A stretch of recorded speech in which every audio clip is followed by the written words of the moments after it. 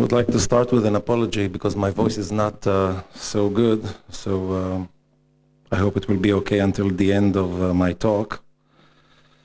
I must say that I was delighted to receive the invitation to speak in this important conference, and I commend all the joining forces that created this conference. It is extremely important that we in Israel enhance the level of knowledge we have on our region, and maybe, just maybe, we will become players in this region and not just affected by it. On this last sentence, I wrote a book, but this is for a different topic. I was asked by Professor Ephraim Karsh to comment on the political maneuvers of Qatar and their implications. And I will surprise you or not by stating right in the beginning of my talk that Qatar's foreign relations are all about maintaining Qatar's independence from Saudi Arabia. A quick history reminder: in 1995, the former emir, Hamad bin Khalifa Al Thani, took over power from his father. And since that moment, he was terrified by the Saudi reaction. Traditionally and historically, Qatar was always obedient to Saudi dominance in foreign relations, security, and other issues concerning the Arabian Gulf region. The grandfather of the current emir, Sheikh Khalifa Al Thani, never questioned Saudi policy. He was very much liked by Arabian Gulf countries, but also by Egypt and others, basically because of his lack of ambition to neither play a role nor to appear on any kind of stage, be it Arabian stage, let alone international one. In the time of the takeover of 1995, the Saudis were very unhappy. And this is why the new emir acted very fast to build strategic alliance with the United States. The first move made by Qatar was literally begging the Americans to move US military forces from Saudi Arabia to Qatar. The Qataris built Al Udeid Air Force, and it is very unusual to let you know that in 1995, the Qataris spent $2 billion to build this air base. And this is the only American air base outside of the United States that was actually built by foreign money. I arrived with my family in August 1999, and I do recall hearing rumors on a weekly basis that thousands of US soldiers are moving to Qatar. But it took a couple of years, and in accordance with the stagnation of the US-Saudi relations, that the US moved major forces to Al Udeid, until finally the US Central Command was moved to Qatar. The reason for those movements, for those rumors, were basically to send a clear message that Qatar has a strong position in American foreign policy. And it was some kind of a protection that Qatar was looking at from the Saudis. The second action that was taken by Qatar in 1995 was to establish economic relations with the State of Israel and to allow the opening of the Economic Mission in Doha in 1996. It was common knowledge that Qatar wanted to build favorable relations with the Jewish community in the United States, and establishing relations with Israel was a major step in that direction. But it took Qatar 2 years to build strong presence in Washington through signing major contracts, economic contracts, with American firms in the oil and gas sectors and other economic conglomerates in the US, through also building a bilateral economic council based in Washington, headed by the former US ambassador to Qatar. And as much as the relations with the US became stronger, as much as the relations with Israel became less appealing and less important to the Qataris. Qatar didn't need Israel, and the Qataris made every effort possible to decrease the intensity and substance of those relations. In 2009, Qatar decided to cut relations with Israel during the Gaza war, also known as Operation Cast Lead. The Qatar policy from 1995 was called policy of balances, and I'll explain what does it mean. Qatar was part of the Gulf Cooperation Council, the GCC. In the same time, Qatar made a major effort to maintain good relations with Iran, unlike the other Gulf states. In 1999, for example, Qatar was the only Arabian country to allow the Taliban from Afghanistan to open a cultural representation office in Doha. I remember in the year 2000, that Fidel Castro of Cuba was invited to an official visit for 3 days in Doha. Believe me when I tell you, there is nothing to do in Doha for 3 days, especially not official stuff. And of course, the establishment of Al Jazeera TV network in Doha, and hiring Arabian journalists from all the radical movements you can even imagine.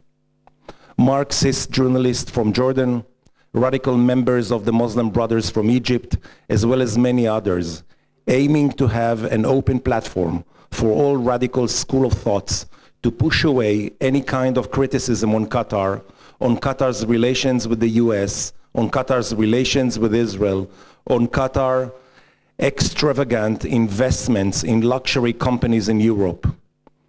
But in the end of the day, Al Jazeera was a powerful tool, or weapon if you may, as it was clear during the Arabian Spring, and its influence on build-up of public demonstrations in the Arab world. Al Jazeera was one of the most anti-US media network, and in the same time, the Qataris enjoyed US tolerance due to the American values supporting free speech and uncensored media.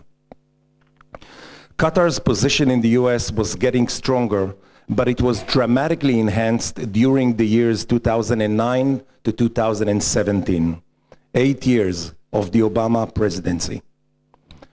Somehow, Qatar, the Muslim Brothers of Egypt, Turkey, and to some extent Iran, were seen by Obama as an alliance of countries and movements representing the true will, the free will of the people of the Middle East. In contrast to the oppressing regimes, in his opinion, starting with Ben Ali in Tunisia, Mubarak of Egypt, and Assad of Syria.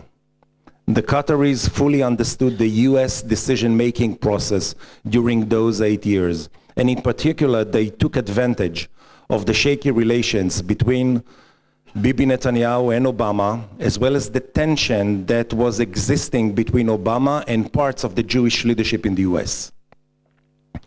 Qatar was very active during the Arabian Spring, mainly through Al Jazeera and its influence on public opinion in the troubled Arabian countries.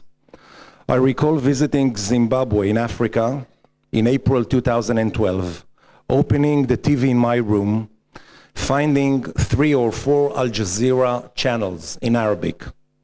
One of them was a channel in Arabic fully dedicated to Egypt.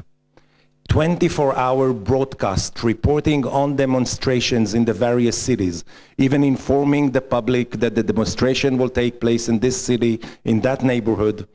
To be honest, I was surprised. It was just before Mohammed Morsi of the Muslim Brothers was elected to the president of Egypt. Qatar made a major effort to support the Muslim Brothers through Al Jazeera before Morsi, and after he was elected president, Qatar provided Egypt billions of dollars as economic aid. Those were the years where Qatar made major role in the change in the Middle East and in some of the governments of those countries. This policy was in accordance with the Obama policy at the time, and in total contradiction with the policy of Israel, Saudi Arabia, UAE, and Bahrain. There was only one exception in Bahrain. If you recall, in Bahrain started major demonstrations. Hundreds of thousands of people were in the streets. And it was the only time that the GCC decided to take immediate actions, and Qatar was forced to support the rule in Bahrain, and Al Jazeera, in a kind of magic, stopped reporting about demonstrations in Bahrain. 600 soldiers from Saudi Arabia moved to Bahrain, took over the House of the Parliament, and from that point, Qatar was reluctant, or Al Jazeera was reluctant to report any major changes in Bahrain. But I have to say that Qatar started to feel the heat in Washington in the year 2014. During Operation Tzuk in Gaza, where it became clear that the massive economic support of Qatar to Hamas was used to build Hamas military infrastructure. At the time, some parts of the US Senate became active in this matter. I recall Senator Dianne Feinstein that was very instrumental to open a discussion on Capitol Hill regarding Qatar's support for terror. The foreign minister of Qatar at the time, who is now the defense minister, came on CNN arguing that Qatar's support is for the people of Gaza and not Hamas. It was not convincing on CNN, and it was not convincing on Capitol Hill. As an immediate action, Qatar cut its financial support to Hamas and took a low-key position since. Khaled Mashal of Hamas was asked to leave Qatar in order to make sure that this crisis doesn't jeopardize Qatar's relations with the US. But it should be clear that Qatar maintained its relations with ISIS, with Al-Qaeda fractions, and all other fundamentalist terror groups. The Obama administration at that time was pleased with the role of Qatar in getting hijacked Americans, journalists, to be free in Syria, as much as Qatar mediating in all other cases of this kind. On one hand, Qatar provided financial support to terrorists, and in the same time mediated the release of those kidnapped by them. But nobody prepared the Qataris to the change in Washington and the victory of Donald Trump. The Saudis, who suffered from Obama as much as Egypt and Israel, were keen to take advantage in this change and to build relations with the newly elected president. After Trump's visit to Saudi Arabia in May 2017, the Saudis took an aggressive position towards Qatar, and together with the UAE and Bahrain, imposed a blockade on Qatar in last June 2017.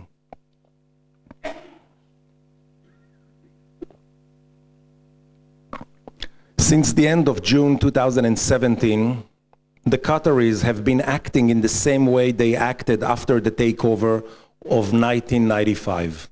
And I must say that their efforts are successful in a lot of aspects.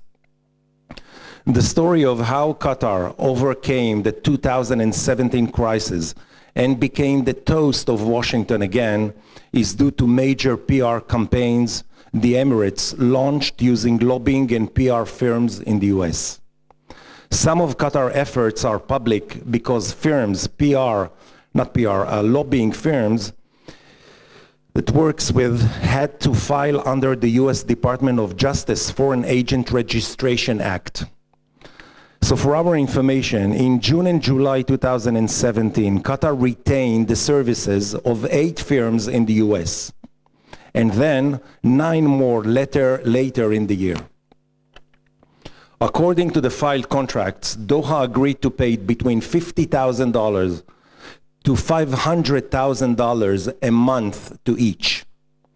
Qatar was up against similar lobbying by the UAE and Saudi Arabia, both of which also retain dozens of firms and pay millions of their services in Washington. But on June 7, they signed an agreement with the Ashcroft law firm to engage John Ashcroft, former Attorney General, to respond to the crisis. Qatar's PR firms also printed ads claiming Qatar is America's strongest ally in fighting ISIS, and that the US and Qatar have shared values. They recognize the different policy of the US Foreign Secretary Tillerson and acted in this direction.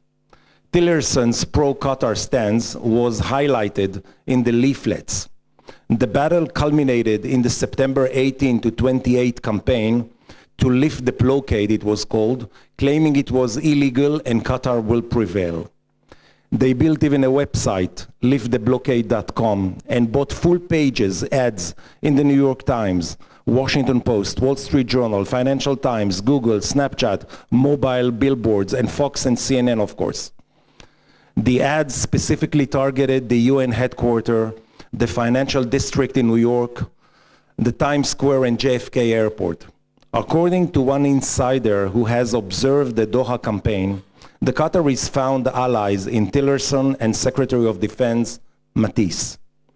Both cabinet members were surprised by the Saudi decision to cut relations with Doha in June. Both secretaries were troubled with the timing and felt it could distract the fight against Iran and extremism. The source actually said that US President Donald Trump's speech in Riyadh in May had made the Saudis think they would get support from the president. The Saudis moved without checking with Mattis and Tillerson, both of whom have taken the view that the US needs Qatar. Central command is in Doha. Yesterday, I spoke to a friend who is one of the lobbying firms extremely active since the beginning of the Trump presidency. And I have to say a word about it. Usually lobbying firms in Washington are divided. Some of them are active towards Democrats, some of them are active towards Republicans. There are now a third wing, lobbying firms that are active towards the White House of Donald Trump. It's neither Republican nor Democrat. He explained to me that after the Qataris understood that the Saudis have jeopardized Qatar's position in Washington, they established in Qatar three independent task forces. The Emir was heading the first one, the Prime Minister the second, and the third was headed by the Foreign Minister. Each one of those task forces is employing separate lobbying firms, separate PR firms, and there is no connection between those firms. Obviously, money is not an issue. You could see positive signs and achievement for this policy when Foreign Minister Mohammed bin Abdulrahman Al Thani and the Defense Minister Khalid Al Atiyah were in Washington at the end of January 2018, signing agreements and meeting the Secretary of State Rex Tillerson and Secretary of Defense Jim Mattis as part of the US-Qatar Strategic Dialogue confab. Al Atiyah, following on the old successful policy of 1995, told reporters that the Emirate will expand US CENTCOM's Al Udeid Air Base home to 10,000 troops. Al Thani addressed the American Enterprise Institute event on changing dynamics in the Gulf and was so happy with the results of his trip that he was all over Twitter tweeting about the strengthening the Qatar-US relations. I am told that lately the Qataris have signed a contract with a special lobbying firm specializing in building support among the Jewish ultra-Orthodox community in the US. They have given up their previous arrogant policy and they are not taking any chances. Lately, it was brought to my attention that the head of the Qatari Aid Task Force in Gaza has asked the lobbying firm in Israel to assist him in fixing meetings with Israeli ministers. This provides us with the understanding that despite the improvement of Qatar's position in the US since June 2017, they want to make sure we the Israelis, don't play an active role to change that.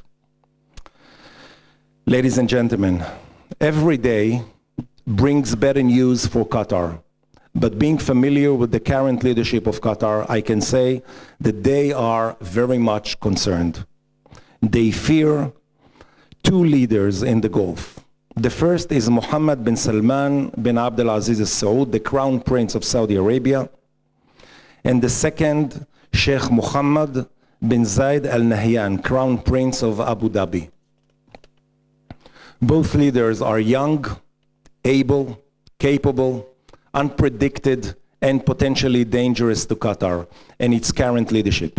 In my opinion, Qatar will play a very careful policy and try not to be caught in a pro-terror act. Thank you very much.